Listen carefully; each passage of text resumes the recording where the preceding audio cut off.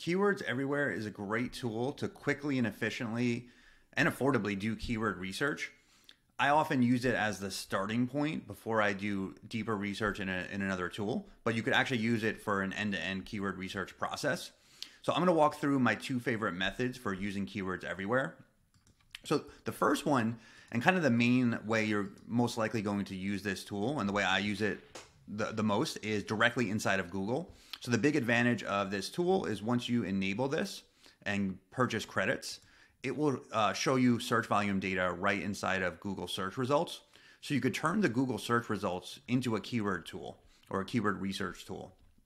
So the main method is going to be typing in keywords in the browser here in the search bar, and then getting the search volume data right underneath it. Now, if you scroll to the right, there are some widgets here that appear. So the related keywords that you would normally get at the bottom of the page, they've put those right here on the side, so you can quickly access those and see the search volume numbers.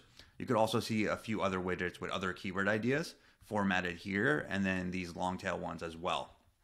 So what I normally do is I start documenting and recording some of these keywords that are important to me in a spreadsheet so I can make another list. But just by changing the search here, we can start to see more data here as well. So when I click right in the search bar, I get all of these keywords and the search volume data.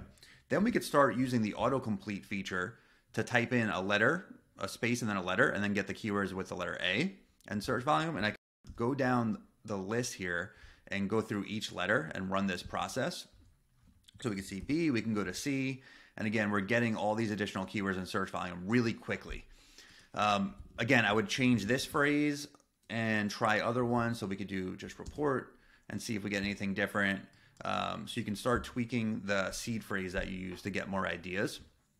So often this is a great way to start. If you're working with a new client or for a new website in a new industry, and you just want to start to get some initial ideas and quickly see what actually has search volume and what may have more and what may have less, just by quickly typing in the keywords into the Google search bar and using Keywords Everywhere is a great way to do that.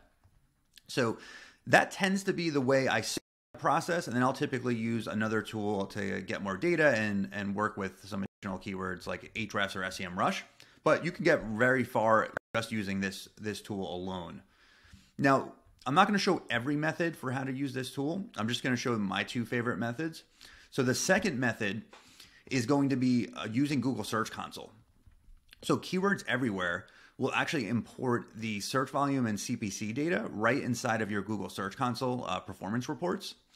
And what I like to do with this is find new content ideas or pages I could potentially optimize. My favorite way of doing that is actually looking for zero search volume keywords that have impressions.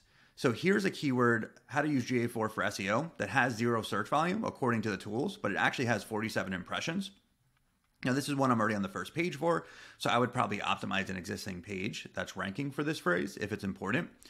But if we scroll down to get some other ideas, I like to scroll down to keywords towards the bottom where I'm not ranking well for. So like this one here, how to create an SEO dashboard. It shows zero volume, but I can actually see there's over 700 impressions over the past 90 days. So the volume on this is much higher. And the advantage of this is your competitors are most likely not going to be targeting this keyword because they're using the traditional keyword research tools that are going to show this as a zero volume search term. So they're going to be prioritizing other keywords. So it's a great way to find potentially low difficulty keywords that we can see based on our data that actually this keyword does get searched, but everybody else who's just using keyword tools are going to skip it and move on to the next one since the volume is very low.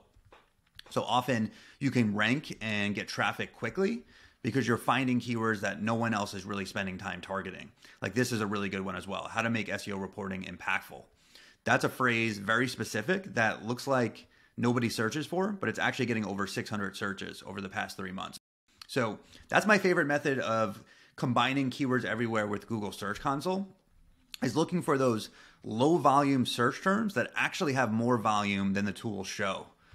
So with those two methods, you can get very far with your keyword research.